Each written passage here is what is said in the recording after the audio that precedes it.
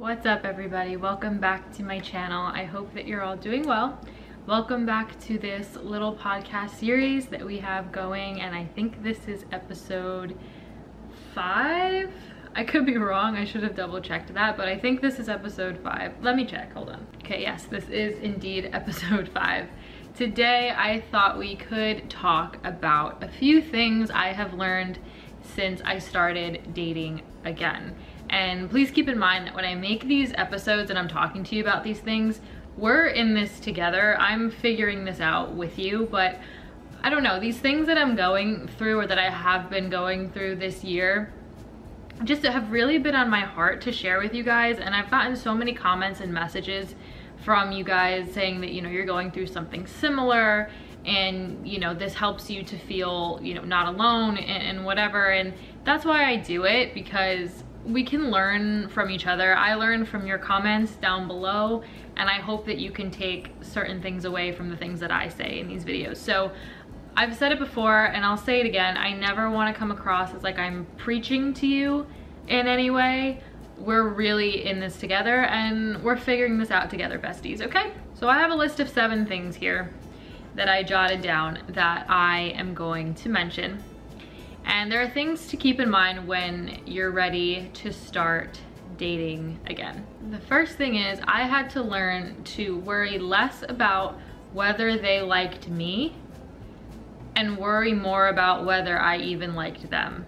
And it sounds stupid, but if you're like me and you're more of like a people pleaser and you overthink and you're always thinking about, oh, I wonder how they felt about me when I did this or when I said this, or did that make me unattractive, or did that make me, you know, whatever. That's the way that my mind works. My mind is on overdrive 24/7 and I'm always thinking of these things. But when you're going into a date, you almost have to think about it, or not, I don't want to say have to, but it helps to think about it as like, I'm just gonna be myself and I'm gonna focus more on whether this person would work in my life, whether this person is someone that's gonna be worthy of keeping around, or someone who's gonna be compatible with me. So I've learned to just go on dates with an open mind and go and have fun and just be myself. I'm not putting on a show for anybody. I would hope that they wouldn't be putting on a show for me. And the whole point is to go see if you would be compatible, and if not, you never have to see them again. And that's the beauty of it. So worry less about what they're thinking about you, thinking about how much they like you, and worry and focus more about whether you even like them. The second thing is rejection is not as personal as it feels. Again, going back to the overthinking and the people pleasing, if somebody all of a sudden is like, I don't want to see Sam anymore, of course the first thing I'm gonna feel is, oh, that hurts, that stings, what's wrong with me? But it's not personal.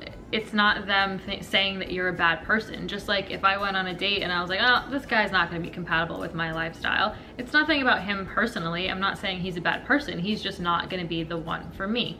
And it's very rare that the first person you go on a date with, or the first person you meet on an app, or you know, whatever, is gonna be your person. Does it happen? Yeah, absolutely. And I respect and I am a little envious of those people because it does happen. But it's rare.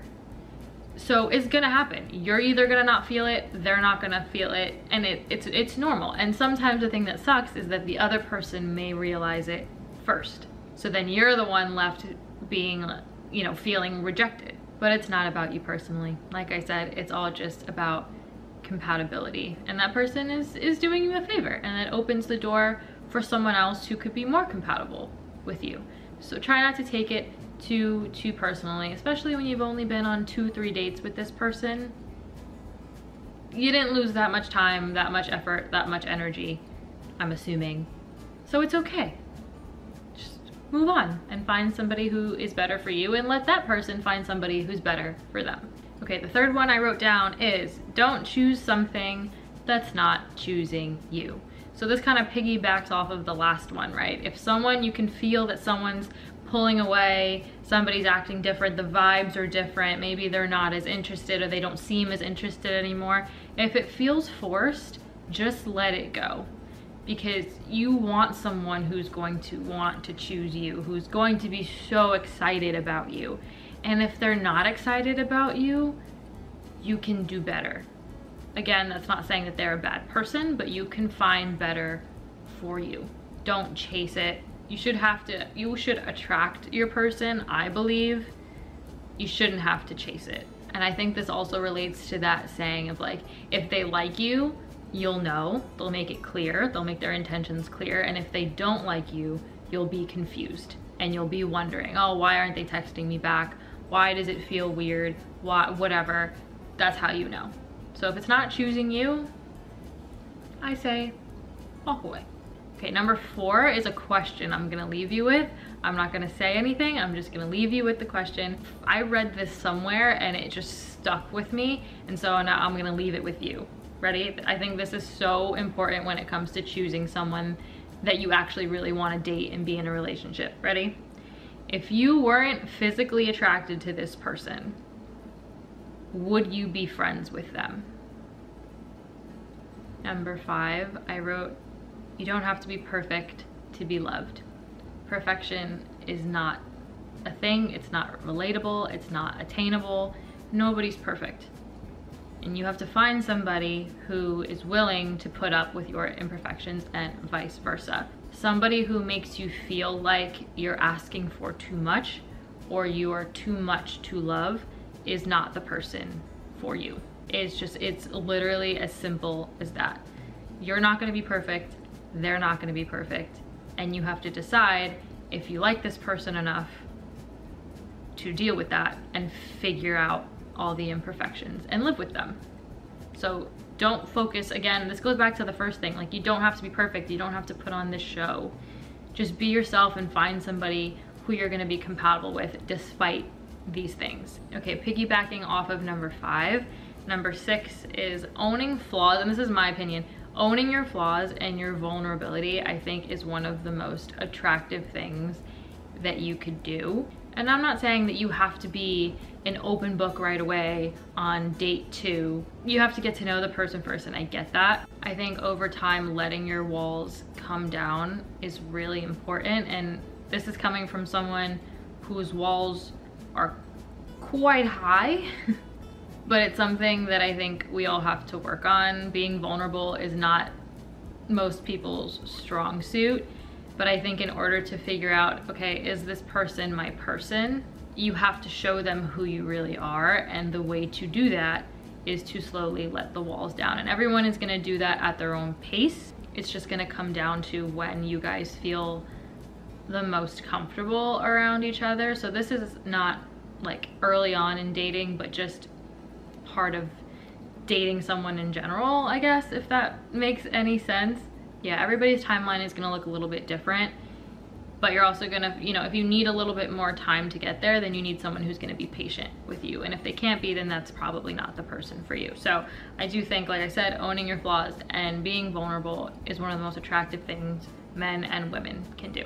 And last but not least, number 7, I want you to remember that the person for you will embrace the things that you once thought you had to hide.